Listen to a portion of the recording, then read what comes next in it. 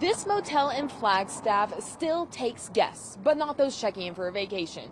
Instead, it serves as a shelter for people experiencing homelessness and provides resources for them to get into permanent housing. The Crown is the only and last line of defense for a lot of people. Michael Detra and his family moved from Ireland this summer to follow the American dream. But in Flagstaff, where the cost of living is 15% higher than the national average, they fell on hard times.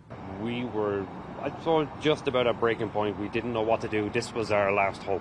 That hope lied in the Crown, a motel turned shelter where Michael and his family were able to get back on their feet. Any resources we need, they have absolutely no problem. The kids are quite happy. Executive Director of Flagstaff Shelter Services, Ross Schaefer, says that's the goal, providing those resources to give people a hand up out of homelessness.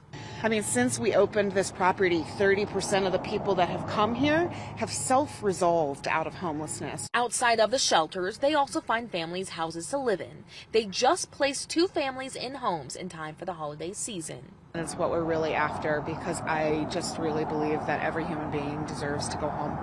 As for Michael, he wants to live the American dream and eventually give back to an organization like the one that helped him. Yeah. I want to make it and come back here and help the next guy. I'd rather put my hand out and pull them up. Kind of like what they're doing here. In early 2024, Shelter Services will also be opening another motel turned shelter to add an additional 103 units for people who need them. Reporting in Flagstaff, Mason Carroll for Arizona's Family.